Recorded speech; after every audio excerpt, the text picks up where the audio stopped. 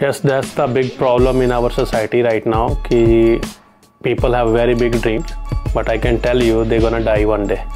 बहुत सारे लोगों के ड्रीम होते हैं because they don't want to take risk, वो रिस्क लेना नहीं चाहते।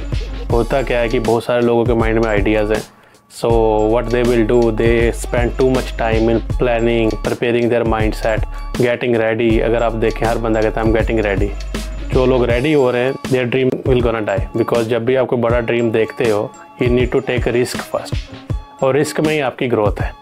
ठीक है, planning, preparing, getting ready, mindset, ये सारी चीज़ें सेकेंडरी हैं।